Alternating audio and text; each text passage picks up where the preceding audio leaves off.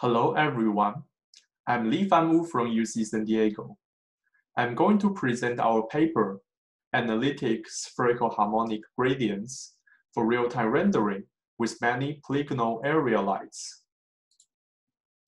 Pre-computed radiance transfer is a classic technique in real-time rendering. The goal is to efficiently solve the reflection equation, which is formulated as a double product integral of the incoming lighting and the transport function. By projecting both functions onto a set of spherical harmonic basis functions, the double product integral can be simply rewritten as a dot product of the SH coefficients.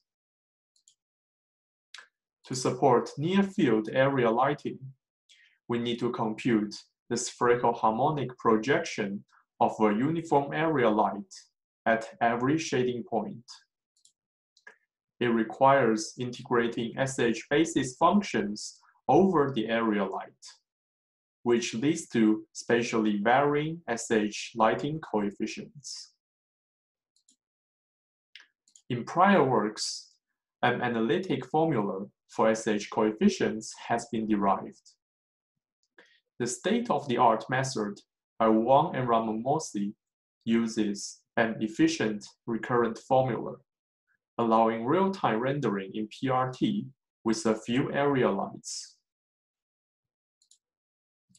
A major limitation is that the time complexity is linear in the number of area lights. For each shading point, accumulating the contributions from all lights requires enumerating over all of them. For example, rendering this scene with more than 700 lights takes about 2 minutes using the previous method.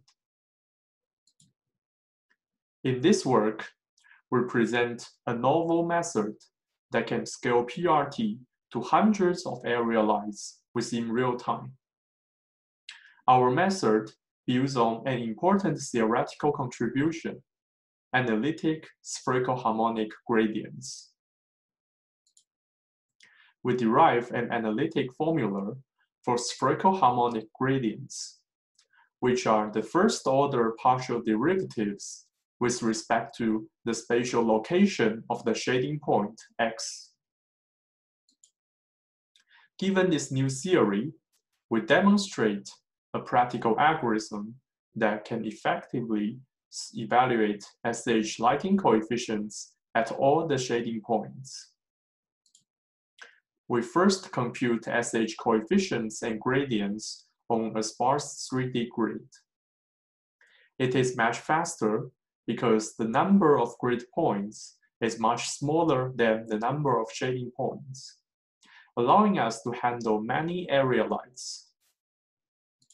Then, for any intermediate shading points, we can interpolate its SH lighting coefficients from the 8 nearest grid points using an accurate tricubic Hermite interpolation. This is independent of the number of lights. Let's first review some background knowledge. A frequently used concept in this work is the zonal harmonics, a spatial subset of SH basis functions. They are radially symmetric around the z-axis. One important property is that any SH basis function can be rewritten as a linear combination of the rotated zonal harmonics.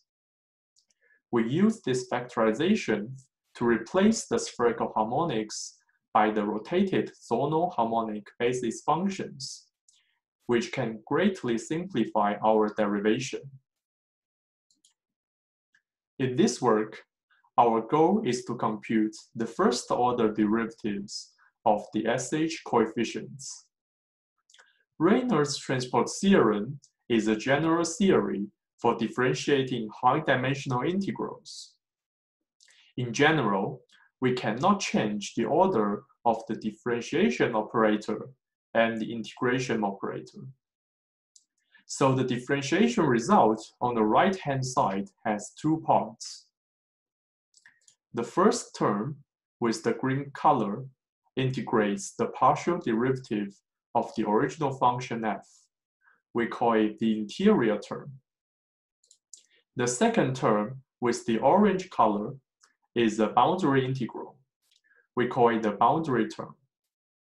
The integrand of the boundary term is the product of the original function and the dot product of the normal direction and the change rate of a point on the integration domain boundary. Next, I'm going to present our approach. Our method has two steps. The first step is computing SH coefficients and gradients on the 3D grid points. The second step is interpolating SH coefficients at other shading points inside the grid. We use an accurate tricubic Hermite interpolation, leveraging the SH gradients.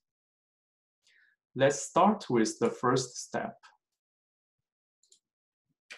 We have already known how to compute SH coefficients analytically from prior works. Now, we need to further derive their first-order derivatives with respect to the shading point position. Without loss of generality, we focus on one of the partial derivatives. By applying the Reynolds transport theorem, it can be rewritten as the sum of the green interior term and the orange boundary term. We find that the interior term is equal to 0 because the SH basis function is independent of the spatial location. So this term disappears, and there remains only the boundary term. This term is a 1D integral integrating over the edges of a spherical polygon. By further simplification, we also find that the integrand is the product of polynomials and sine functions. This leads to an analytic solution. We have the derivation details in the paper. There are a few interesting connections to prior works that we want to discuss. First, let's see how our work is relating to the computation of analytic SH coefficients. Although we use the Reynolds transport theorem, a different technique for the derivation, part of our results can be reduced to the same integral CL. Note that our method requires both SH coefficients and gradients, and they share the same computation. This implies that we can compute them jointly with little extra effort.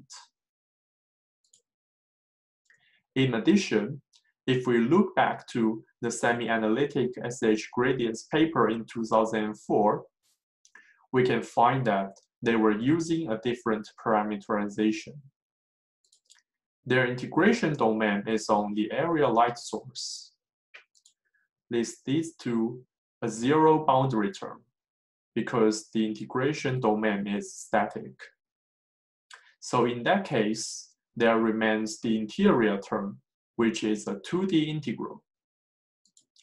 It is more difficult to derive an analytic solution for this 2D integral, so computing it still requires numerical integration. In contrast, our parameterization results in a 1D boundary integral, which can be computed in closed form.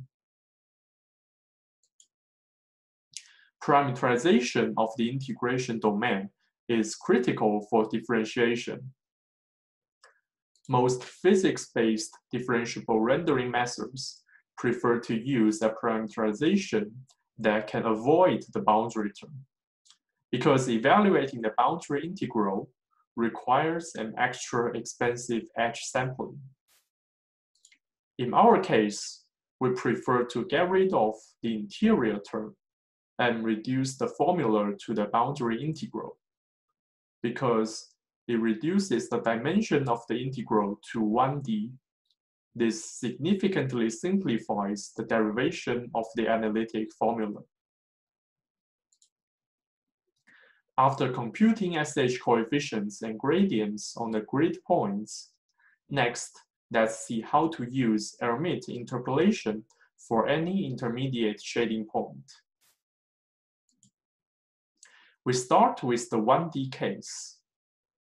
Given the values and first-order derivatives at the endpoints, the cubic Hermite interpolation will find a cubic polynomial satisfying constraints at the endpoints. The gradient constraint can improve the interpolation accuracy. In this example, we compare different interpolation methods for computing an SH coefficient. Two baseline methods are the traditional piecewise linear interpolation and the one based on the first-order Taylor series expansion. We can see both curves deviate from the reference, while the black curve using the Hermite interpolation fits perfectly. We can further extend the 1D cubic Hermite interpolation to 3D. We perform the 1D interpolation along the 3 axes progressively. As illustrated in this figure, we first compute the 4 blue points G0 to G3, then compute the 2 red points H0 and H1, and finally compute the value Q at the desired location. We use Hermite interpolation for the SH coefficients, but we use trilinear interpolation for the SH gradients because we don't have the second-order derivatives. In this example, we compare those 3 interpolation methods in real rendering. On the left, we show a pixel intensity plot along a scan line in the image. Only the Hermite curve perfectly matches the reference. On the right, we provide error maps of the full image. The one using the Hermite interpolation has the lowest error. This concludes our method. Now let's see the results. We first validate the correctness of our analytic SH gradient formula. These images visualize SH gradient values within a 2D rectangular region. We compute the reference gradients by the numerical finite differences with a small step size of 0.001. Our analytic results agree with the reference values. Next, we show that our method scales well to multiple area lights. We use the first 81 SH basis functions in all the following experiments. The running time of the previous method increases linearly in the number of lights. In contrast, our method runs in only 11 milliseconds with 512 area lights, achieving real-time performance. Here we show the running time breakdown of our method. The time for grid evaluation is still increasing linearly, but it is short thanks to the small number of grid points. The time for Hermite interpolation is nearly constant, not depending on the number of lights. In this experiment, we compare the rendering performance and accuracy with increasing grid resolutions. We find that using a resolution of 8 cube provides good accuracy and small computational costs in most examples. When there exist high-frequency variations of lighting, for example, in this scene, we have an area light inside the scene bounding box. A high-resolution grid may be required. The shading close to the grazing angle of the area light looks blurry when the grid resolution is low. The quality improves as we increase the grid resolution. In this example, we show a real-time rendering of a room illuminated by two moving textured lights. We break down the textured lights into hundreds of triangular light sources, and each of them emits uniformly. Our method runs at 56 frames per second. Here we show another example, featuring the glossy reflection under dynamic lighting conditions. In this example, we show a scene rendered by 3 textured lights. These textured lights are made up of 713 uniform area lights, and each of them is allowed to move independently. Even for this challenging case, we are able to render it at 36 frames per second. We believe our work can inspire many future research directions.